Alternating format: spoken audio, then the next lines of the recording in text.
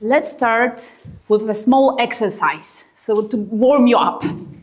I will have 3 questions to you. First of all, how many of you have used recently artificial intelligence? Okay. How many of you have used some kind of medicines recently? Some of you. And how many of you know that AI can be used to find new drugs? Okay, great, fantastic. So, my name is Kaja Milanowska-Zabel, and today I will uncover like a hidden layers for you a world of medicines and how artificial intelligence can be used to find new drugs. But let's start with your imagination first. Close your eyes for a moment and imagine the world without diseases. No diseases at all. Wouldn't that be beautiful and fantastic? Now open your eyes and see that unfortunately we are not there yet. But with the new methodologies and new approaches, we can get there. And I would love to tell more about artificial intelligence as a tool that can bring us there. But what do you think when you hear artificial intelligence? Misinformation, deep fakes, job loss. There are people being afraid of losing their jobs. And now think of an AI as a tool that not only will create deep fakes, will not only manipulate with pictures, with images, but can be used for medicine, for life sciences, can be used to, for example, analyze medical images, like in diagnostics, in therapeutics. Do you know how the process of drug development looks like? I guess not many of you knows that, but you have to believe me, it's super long and super costly. It's like billions of dollars. And it takes like 10 to 15 years to get one drug enter the market. You can see that even though we are there for decades and the budgets that were used to find new drugs have risen unimaginably. We are still not able to find drugs quickly. So now, looking at that and thinking of scientists that can use artificial intelligence, machine learning, deep learning, name it, large language models like ChatGPT, can find new drugs faster and with really, really much cheaper. That's really appealing, don't you think? And now, starting from the very first step of drug discovery, we'll think of an experiment. So let's think that we already have a target. Let's call it a protein that is not functioning properly in your body. And now we need to find a small molecule that will make something about it, that will cure that. So in the regular drug discovery process, there will be a scientist sitting in the lab for like 10 years, looking all over, like, doing different experiments. Oh, maybe that will work, maybe that will work. And then through lab discovery, we'll go to lab validation. And now I would love to bring closer to you a replacement for lab discovery that is AI drug discovery. So we already know the protein. And now imagine you have a box. And that box has a shape in it. and you need to find a needle in the haystack that will match the shape in the box.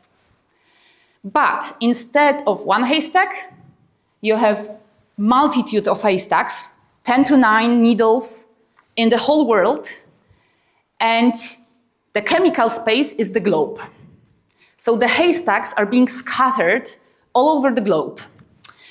And now you need to think about that pure scientist. It's like, okay, I need to travel there, look for that different haystacks, look for the protein. 50 years later, totally devastated scientist, no needle. And now you can use machine learning and deep learning algorithm to do, it is called a virtual screening, to actually find that one haystack actually that has those needles that may fit into your box. That is your drug candidate. And now, with that 50 to 100 drug candidates, you can go to the lab validation. Not with thousands of them. Not like with millions of haystacks there. 10 to 50. 50 to 100, sorry. Okay, and after we have that drug candidate, it should go through preclinical studies like toxicity, like efficacy, and then it should go into clinical studies. And now, clinical studies are super regulated. FDA, EMA, so Food and Drug Administration in the United States, EMA in Europe, looks at your hands like every day. It's not easy to get a drug out there on the market. So you need to plan, you need to organize your clinical study in a way that it gives you the highest chance of success.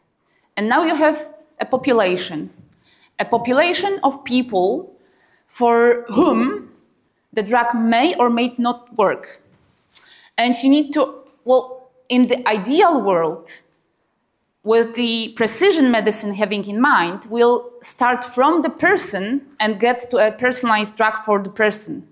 But as you were imagining a few moments ago, we are not in the ideal world. So we need now, having that drug candidate, reach the right people there. And that is also where artificial intelligence can help you. So you can gather all the information from that group of patients. It's called cohort, like genetic information, any kind of omics information there is, immunomics, transcriptomics, metabolomics, any kind of omics information there is. You can gather images, scans, like X-rays, physical information, any kind of information that you can collect out of a single person and then translate it into a vector that will go into the machine learning algorithm and then will group your patients in a groups that may or may not use the drug. And that is called patient stratification. So fantastic. We are already in clinical studies. And do you remember the slide earlier? Only 10% of drugs go through the clinical studies, so 90% fail. So you want to have a clinical study that has the highest rate of success. And now the fun part begins.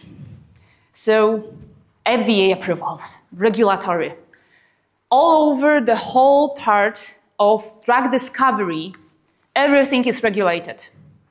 You need to, first of all, prepare the whole clinical study, get the approval for the clinical study, monitor in real time that clinical study, and that's only the first part where algorithms are telling you what has happened already. But with machine learning, deep learning, AI methods, you can predict what will happen in the future. So, for example, you can get with the risk management, so predict the risk factors. You can change the protocols regarding the results of your methods. And even with that, you can then fill in the FDA submission. And that's not it. It's not yet over with the AI.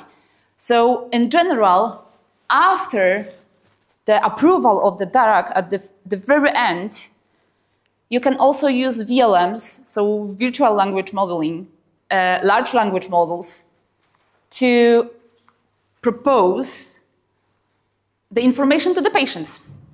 So how to actually get to the patients, get to the most important part in the chain in a way that it is understandable for them.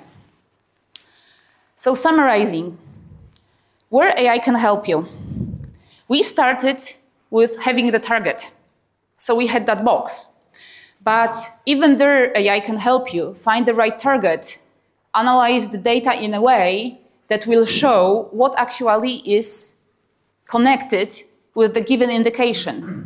Then you can get the lead candidate for your target. Not only small molecules, as we were talking, but also like biologics therapeutics. Then, after that, something that I've also skipped, but toxicology, super important, on and off toxicity of our molecule, efficacy, stability, pharmacokinetics, everything can be predicted, although then it needs to get tested in vitro and in animals. After that, you are going to clinical studies that we've already agreed that AI also can help. And fill in your regulatory submissions and get to your patients. And now, as we are talking today about the hidden layers. So many of you are now in front of the very important decision in your lives. So choosing the career, the path. We've heard today about STEM. So now you all have the power to shape the future of the health system with artificial intelligence.